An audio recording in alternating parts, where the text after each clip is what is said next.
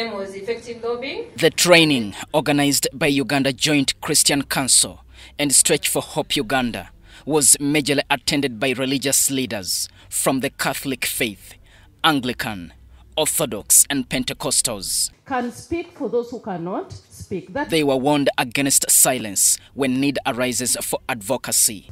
Proverbs 31:8. Speak up for those who cannot speak for themselves, for the rights of all who are destitute. That is a God-given mandate to speak up for those different categories from each of our areas of influence. In her presentation, Sister Juliet Nakabuye from Uganda Matters University said there are emerging threats against the church that Christian advocates should pay much attention to. In all our faiths, in our different faiths, we all have points of vulnerability. That when you sit, we are the minority in this Christian faith, so we are vulnerable. We all have our points of vulnerability where we have to exercise advocacy. The proposed Marriage Bill 2024 has been cited as one of the emerging threats for the church. The Marriage Bill 2024. When you look at the clauses, some of them, I just brought out a few that are against Christianity, but they are not exhaustive.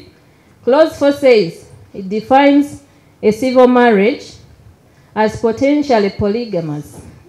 Can you imagine? When a discussion on the proposed regulation of faith-based organizations came up, the religious leaders who turned up for this training had divergent views. It's of a very different dimension, and any direction, towards regulating matters of faith is going to end up in suppressing what? I think faith in this country needs to be regulated. I'm one of those who's on record saying we need to regulate faith in this country.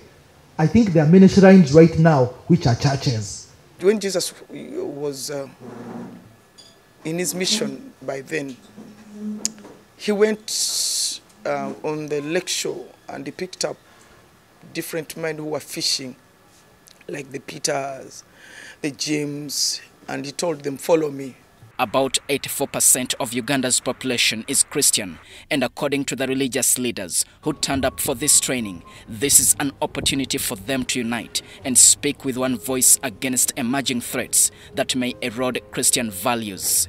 Diano Olwen Peters, UBC News in Kampala.